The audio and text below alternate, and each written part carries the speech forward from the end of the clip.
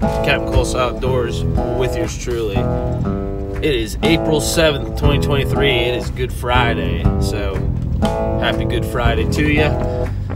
We are in deep right now, let me tell you. We are in the middle of some Pennsylvania public land on an absolute whim trip, trying to find native brook trout as part of our little spring fishing opportunity videos here on the channel. So in the last video, you watched us catch some stocked trout, which is a huge part of the Pennsylvania fishing tradition. People flock to camps and streams that are being stocked with trout, rainbows, brooks, and brownies alike. So people can get in on some fishing action, can rejoin with friends and family, and ultimately years of tradition. But there are more fish in Pennsylvania than just the stock trout game.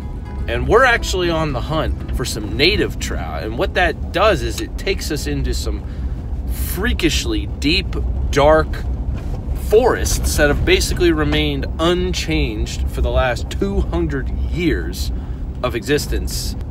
Most of what you see us do here on the channel is fish and hunt around farmland patches of hardwoods that are disturbed through human use at least a little bit over the course of the last 100 years, whether it be for hunting, cultivating, whatever it may be. But where we're at right now, this is public land. There's a lot more conifers. I'm seeing some cool weather or cool climate tree species like white pines and eastern hemlocks. And what we're actually on the hunt to do is we are trying to find a class 1 native brook trout stream. So when I say a class 1 native brook trout area, these are streams that are extremely cold water, have incredibly high oxygen content, and typically are elevation higher than the surrounding area, so pollution does not affect them in a direct point source way quite as badly. And the native brook trout, which is a Pennsylvania icon, it's the state fish, can only exist in waters of this health. So we're actually trying to get down into one of these class 1 streams to see if we can catch brook trout, although not big, on some native forage that they coexist with. So we're driving through this game land right now, very dark, very deep, and we're gonna get to our little spot, and then we'll talk about the situation at hand and how we're gonna try to get these native brookies for you.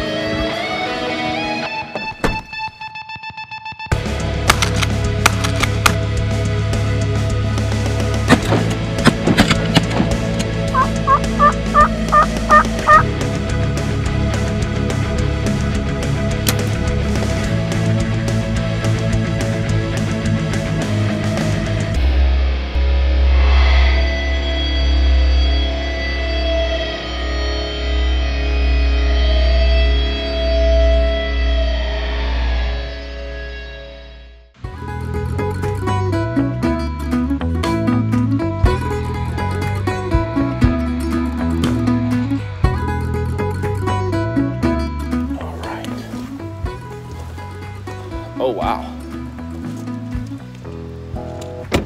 All right, so we've made it to this spot, and immediately I'm hearing running water, which is incredible. So let's go take a look at what we got here. All right, so here's our first little stream. It doesn't look like much, but I'll tell you what, this is what brook trout need to survive right here. This is as narrow, clean, cold water as you're gonna get. And this creek is coming out of a primary source higher upstream, up into those big woods there. So we're just gonna kind of explore it out. I know there's a connection between creeks downstream here. And honestly, I think this is as good a spot as you're gonna get for brook trout.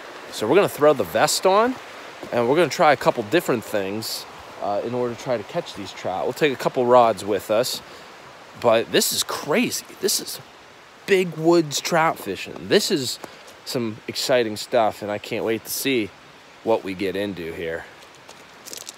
We're gonna take the spinning rod here in order to use, power bait if the situation calls for it, kind of like we did on those stocked fish.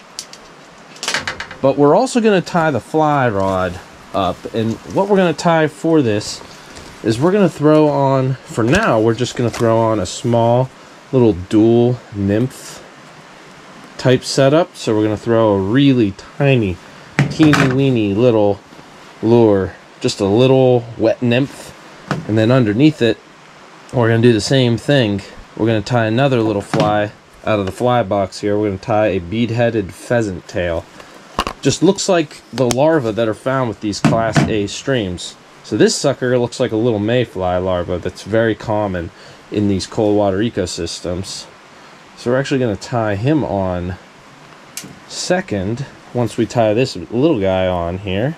Now the thing about these little brook trout that you're going to find out is even though we're tying on a small little lure, these fish are extremely aggressive if you find them. They will eat just about anything you throw at them. But the key is to not be seen. So I'm actually wearing a different color sunglass. I'm wearing amber lenses, which are better for seeing in brown water. And right now, the majority of the woods is brown. So we're going real light, real finessey with these flies, because we know that these little trout are going to eat basically whatever we throw at them, if we find them. So I think the first thing we're gonna do is we're gonna go down to see where the confluence between this little creek and the bigger creek occurs, and see how fishable it is. And if that is a fishable spot, I think that's a great place to start, just because it's so well known that trout love eddy currents where creeks and rivers meet. It's not far from where we parked the truck here, so should be an ideal spot to find trout. It's frosty this morning. About 30 degrees right now. That is iron. What the hell is that all about? Oh, that orange water there. This little run's got iron in it, which is not an ideal situation for trout. That water's pretty acidic. But we're gonna find out real quick if there's fish in here or not. Of all the things which could have went wrong while looking for wild populations of brook trout, finding iron-laced streams is about the worst possible scenario for us. This iron ore comes out of the ground when disturbance due to mining, railroad construction, and other groundbreaking procedures by humans reveal large tracts of iron ore to the surface of our Earth, where water and air oxidize it. This iron actually pulls oxygen out of the water, and that makes it unbreathable for fish and other aquatic organisms. We fly fish in order to emulate the bugs that these trout are trying to feed on, which is their primary diet. But if there is acidic water, there's going to be very few mayflies, stoneflies, and caddisflies like we're emulating to use to catch trout. And that, despite how beautiful the ecosystems in these areas may appear, the water quality will never be right for wild brook trout, which need cold, oxygenated water and the bugs which go with them. All in all, this was a disappointing find, not an encouraging one, geographically speaking. Yeah, proof's in the pudding here, guys. Look at this. This is not what I was expecting. That's a iron deposit. Come from who knows where, and it's just streaking up and down this pasture. Whatever that is some orange water. Wow. That right there is some stagnant water, and that ain't gonna have trout in it.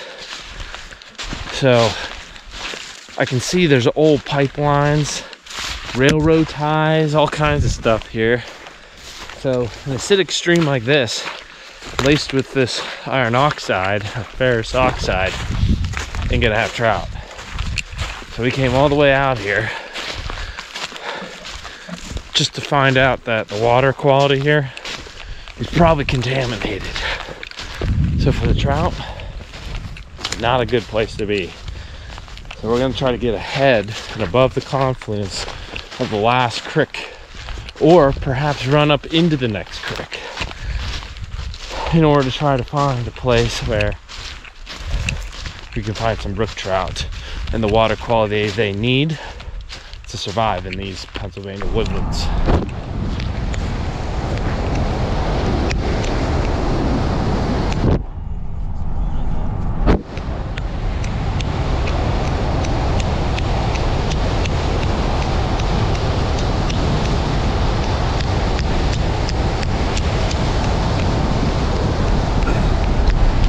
Oh yeah, we're back. It is April 10th, so it is 2 days after we were last out trying to catch those native brook trout, and we failed. The environmental conditions just were not there, and I hate to say it, but it's the human ecological footprint that we left on this area through the railroad ties and acid mine drainage, which is keeping trout from being available where we wanted them to be. But we're not giving up that easy.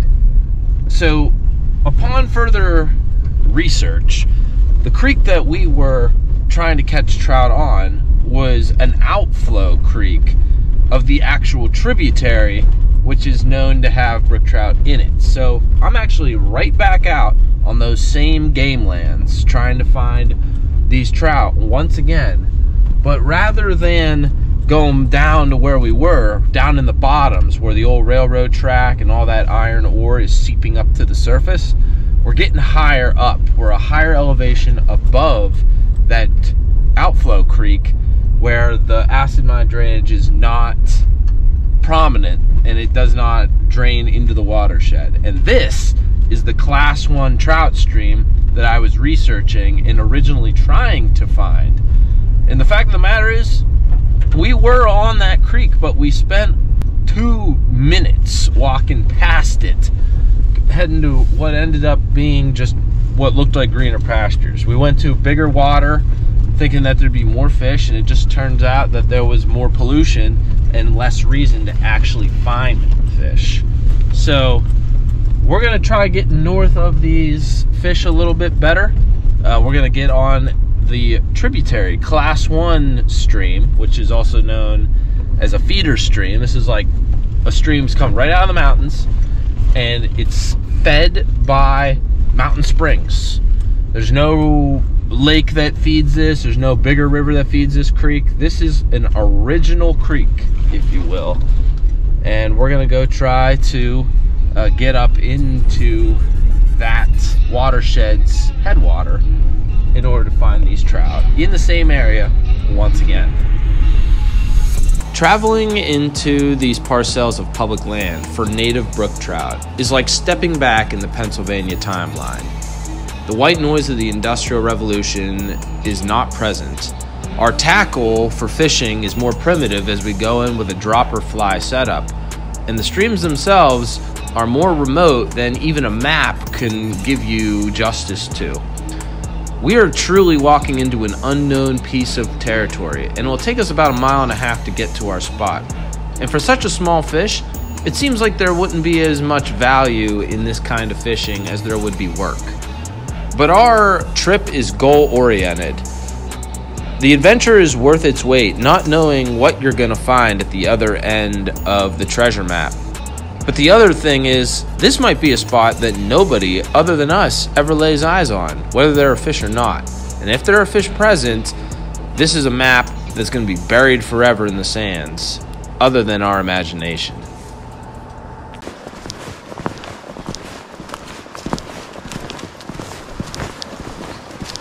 Wow. This is exactly what we were looking for, guys. Wait till you see this stream. Guys, check this stream out. Wow. This is incredible. These are just boulders in the middle of this game land, running down through these high mountain peaks on either side of us. And there's just waterfalls and riffles, and that water is clearer than glass. This is amazing. This is exactly what we wanted to find for finding these native trout. And now it's just a matter of if they're gonna bite here or not. So we're gonna hit up all these pools up here and just keep moving upstream. And then we might even go downstream a little bit and see what it looks like. But these big pools, this is what the doctor ordered for finding brook trout. So we've got our little dual fly set up here. We have a little nymph with a bead head and then a little dry fly parachute Adams indicator above it. That way we can see if a trout sucks in our lure. But this is incredible. Let's get fishing. In a sense, although we're not keeping any fish, catching native brook trout is more of a harvest than it is a hunt. However, stealth is of utmost need when stocking up on these low, clear water bodies as such. These trout are apex predators in their ecosystems under the water, but above the water, they're on the menu for everything else. So it's important that these fish stay hidden, even though they'll be opportunistic toward food. And as anglers, we need to make sure that we stay in the shadows, move slow, and make perfect casts in some of the deeper holes where these fish want to reside. That's the equation we need if we want to have success.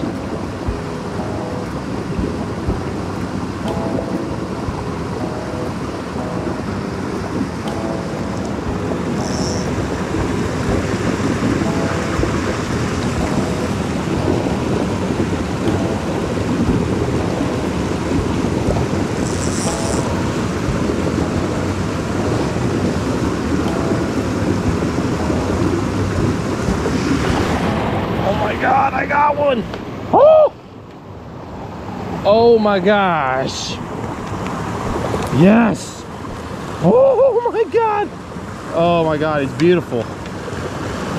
Look at that fish. Oh my God, this thing's huge. This is a huge native. Oh my gosh. I can't believe this. I am shocked. Guys, I don't want to spend too much time because I want to get more fish and I want to let him go. But this native brook trout, this is what we came into this creek to catch. Absolutely pummeled it. King of the hole for sure. That's a beautiful fish. Unbelievable. I am shocked and I am so happy that we were able to get one. Wow. What a gorgeous little fish. All right, little buddy, we're gonna send you on your way. But thank you, you've made our day. Okay.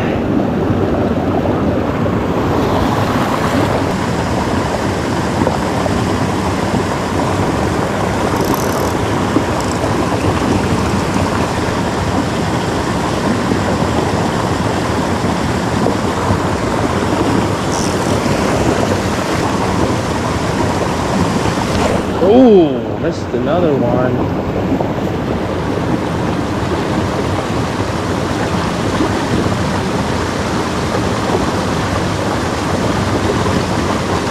Come on, baby.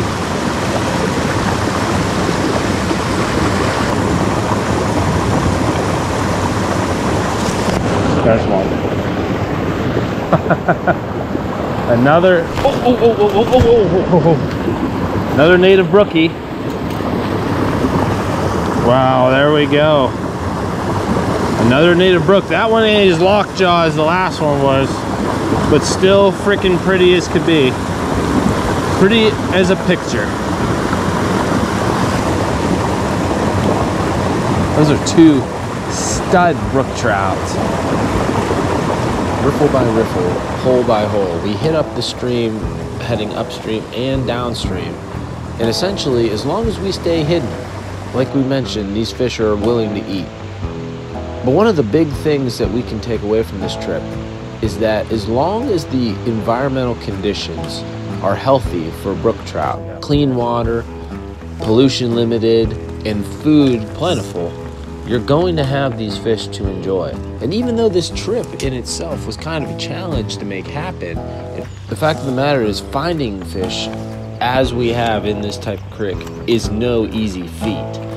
So we relish every fish that we've had the opportunity to catch with the utmost respect toward the animals and the opportunity for what it is.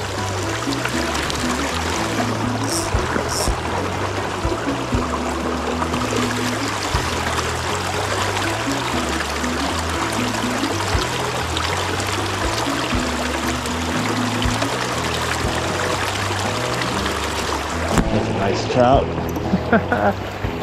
Oh, beautiful little fish. We're gonna let him go now.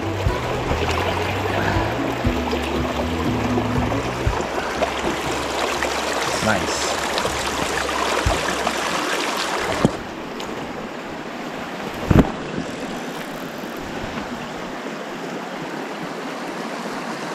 There's a trout.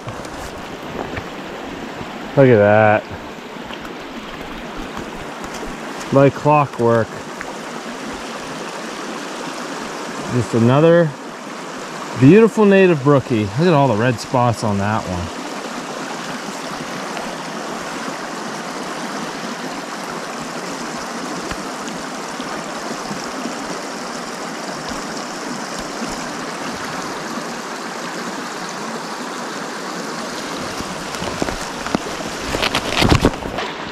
So y'all, what a beautiful morning it's been. This is a completely different landscape than where we were fishing the other day.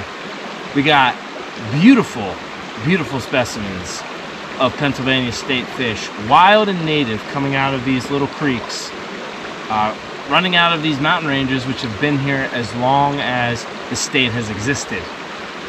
There's no more tried and true fishing when it comes to trying to represent Pennsylvania's most naturalistic style of fishing, and this little brook trout adventure I think symbolizes that. And I'm kind of at a loss of words. I didn't expect this video to go as well as it did, catching honker 7 to 8 inch brook trout trophies out of these creeks on flies. Just a little parachute Adams and nothing else. This is about as basic as it gets.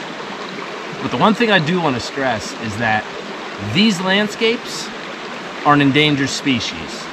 As you clearly saw, just a half a mile downstream here is where that convergence between the older south branch of this creek and then the primitive first-class run that we're fishing now meet. And just because of the presence of one chemical, iron ore, seeping up from the soil, trout were nowhere to be found. But up here in these more clean, pristine runs where hemlocks and gray birch still line the banks like these forests did when settlers first got to Pennsylvania, the water is pristine, and a fish that used to be extremely widely distributed still thrives to a degree. So it's up to us to make sure we take care of these landscapes, these cool water, heavy forested areas. I'm probably one of the only people who might ever see some of these trout that were caught today. That's the reality of it. We had to go about 1.5 miles to get off a road, wilderness area at that, to get to this creek to catch these specific fish. There's a very high likeliness we might be the only ones who ever get to experience what you saw today. So keep that in mind.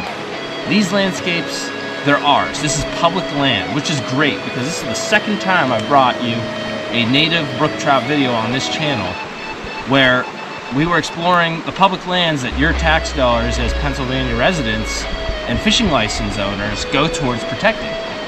But if we don't stay cognizant of how pristine these waters are, these brook trout might disappear with these ecosystems one day, whether it be due to pollution, warming water, water disturbance, whatever it might be. Let's take care of these landscapes, and I hope this video made you want to protect these wild wilderness areas a little bit more in our beautiful state. So thank you so much for watching this episode of Captain Coleslaw Outdoors. Like and subscribe. Till next time, shoot straight, stay strong. That's it. I'll see you on the next set of catches.